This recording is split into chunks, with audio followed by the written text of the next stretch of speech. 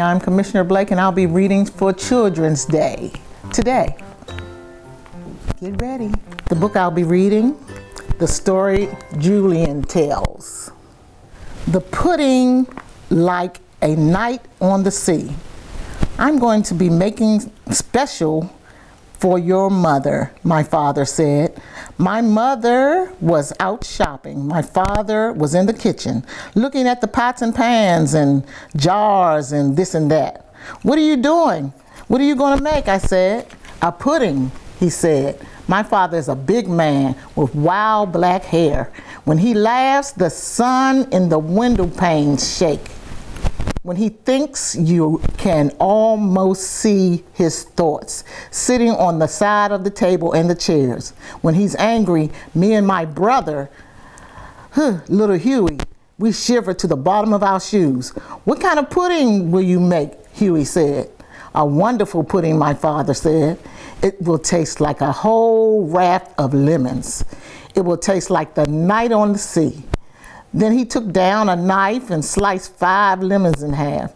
And he squeezed the first one. Juice squirted in my eyes. Stand back, he said. I'm squeezing again. The seeds flew on the floor. Pick up those seeds, Huey, he said. Huey took the broom and swept them up. My father cracked some eggs and put yolk in the pan and whites in the bowl. He rolled up his sleeve, then pushed back his hair and beat up the yolks. Sugar, Julian, he said, and I poured the sugar in the pan. He went on beating and then putting the lemon into the lemon juice and the cream, and he set the pan on the stove. The pudding bubbled and he stirred it fast. Cream splashed on the stove, wiped it up and wiped it up. Huey, he said, wipe it up. Huey did. It was hot by the stove.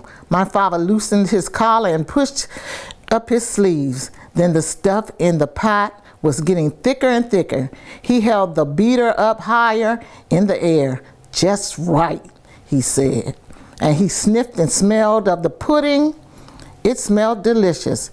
He wiped the egg whites and mixed them into the pudding.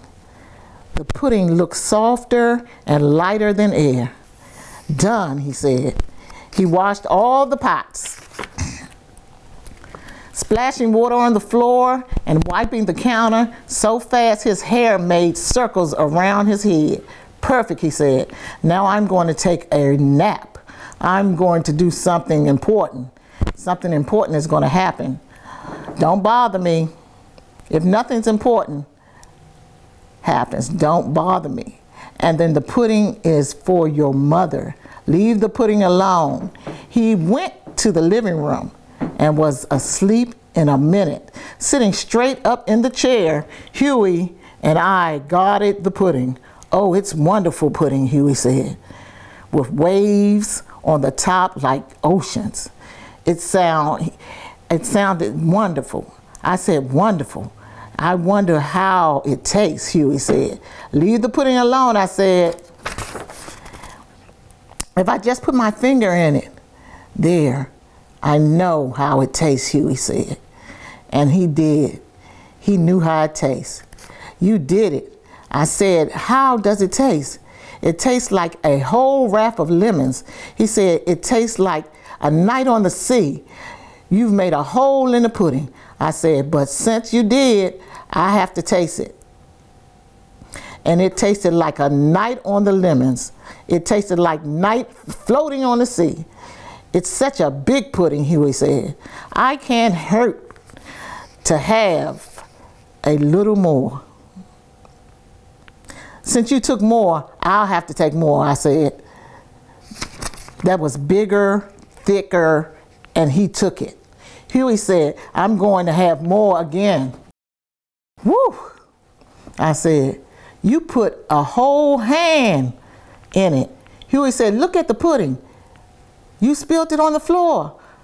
I'm going to clean it up, I said. And I took the rag from the sink. That's not really clean, Huey said. It's the best I could do. I said, look at the pudding, Huey said. It looks like a craft of a moon. We have to smooth it over. I said, so it looks like it didn't get touched before. And when even the top of the pudding of the spoon, it was not even.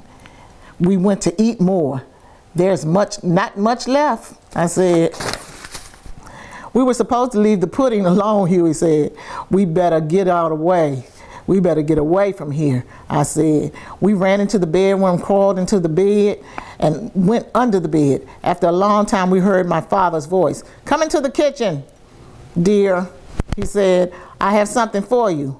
Why? What is it? My mother said. Out in the kitchen, under the bed, Huey and I pressed ourselves to the wall.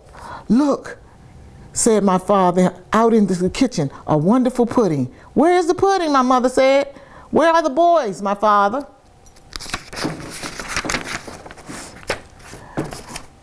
His voice went through cracks of the corners of the house. We felt like two leaves in a storm. Where are you? I said, my father's voice booming. Huey whispered to me, I'm scared, I'm scared. We heard my father walking slowly through the room. Huey said, he called Julian. We could see his feet. He was coming into our room. He lifted the bedspread up.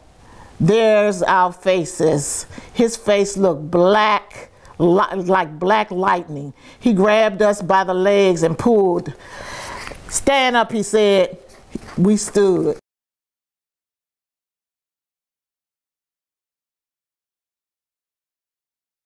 What do you have to tell me? He said.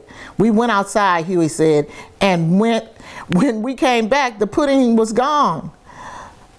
Then why you hiding under the bed? I don't understand, my father said. We didn't say anything. We looked at the floor. I called, and I can tell you one thing, he said. There is going to be some beating here now. There's going to be some whipping. The curtains and the windows were shaking. Huey was holding my hand. Go into the kitchen, my father said, right now. We went into the kitchen. Come here, Huey, my father said. Huey walked towards him, his hands behind his back. See these eggs, my father said? He cracked them in the pudding. He cracked them and put the yolk in the pan and set the pan on the counter. He stood a chair by the counter and stood up here. He said to Huey, Huey stood on the chair by the counter. Now it's time for your beating, my father said. Huey started crying. His tears fell on the egg yolks. Take this, my father said. My father handed him the egg beater. Now beat these eggs, he said. I want this to be a good beating. Oh, Huey said, stop crying. And he will be beating the yolk. Now you, Julian, stand here, my father said. I stood on a chair by the table. I hope you're ready for your whipping. I didn't answer. I was afraid to say yes or no. Here, he said, and he set the eggs in the front of me. I want you to whip and whip and whip well. Yes, sir, I said, and started whipping. My father watched us. My mother came into the kitchen and watched us. After I was beating the eggs, and after a while, Huey said, this is hard work. That's too bad, my father said. Your beating done. And he added sugar, cream, lemon juice to Huey's pan and put the pot on the stove. And Huey went on beating. My arms hurt from whipping. I said, too bad, my father said. Your whipping is not done. So I whipped, and Huey beat and beat. Hold the beater in the air. Hold it, Huey, my father said. Huey, hold it in the air. See, my father said, I want the pudding to start beating and beating and beating. It's thicker enough now. Your beating is done. Then he turned to me and let's see the egg whites, Julian. He said they were puffed and fluffy. Congratulations, Julian, he said. Your whipping's done. He mixed the egg whites into the pudding himself. Then he pressed the pudding to my mother. A wonderful pudding, she said.